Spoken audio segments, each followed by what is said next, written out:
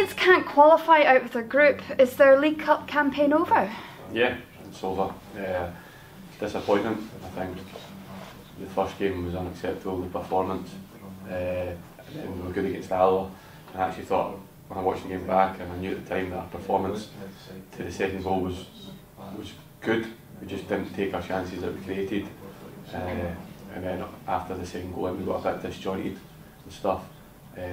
With the squad just now, I've not got the squad depth there to go and try and influence the game as well. So it's hard to ask young players to go on and affect the game when you're losing the game. So, but again, it's all about preparing for the start of the league now. So we want to win the game on Saturday against Stirling, but there's positions up for grabs, and it's up to the players to go and make sure that they're ready for the Hearts game. Is it alarm bells, or is it not a time to panic? Is it more a time to regroup and think ahead? I think when you go out of competition, it's obviously not nice, but I think we're a work in progress. I think with the squad that we've got just now, with the injuries we have, and we need to add a bit of quality as well there. So we're certainly not panicking, but we know we need to be better as well. So it's a bit of both.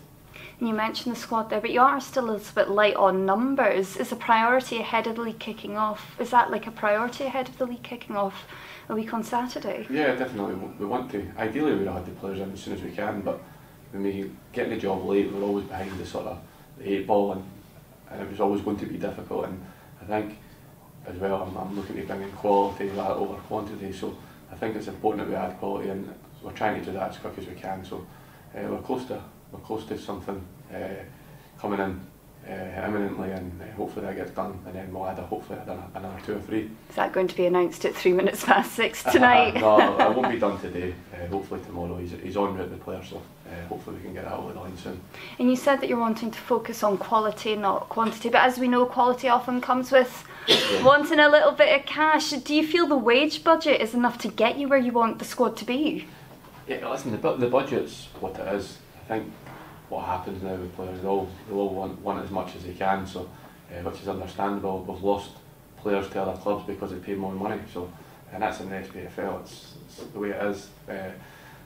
Other clubs pay bigger wages than St Johnstone, and that's just the way it is. So we know what it is, and we need to. There's still players that are coming available now that weren't available maybe 2 or 3 weeks ago. So we're comfortable where we are. Will fans have to be patient in the sense that some of the deals will come after the league campaign starts? Yeah, I think so. I think we'll go right up to the transfer window closes. So ideally we want them in as soon as possible, but it'll be what it'll be. If we need to wait for that bit of quality, then we'll just have to wait. Now that player, just on team news, we've got somebody in transport in Cargo. How excited are you then for this new signing? Yeah, hopefully he comes in and does well. It's always, when you bring new players in, it'll bring a freshness to the group as well, and he's hungry, he's looking to come and play, and he's excited for the challenge as well. So we're looking forward to getting him in the building. And just any other team or contract news? No, nothing else to report. Taylor Stevens suspended, a young lad, and Graham Carey's picked up a knock as well, so he's touch and go, so hopefully he'll be fit for the weekend.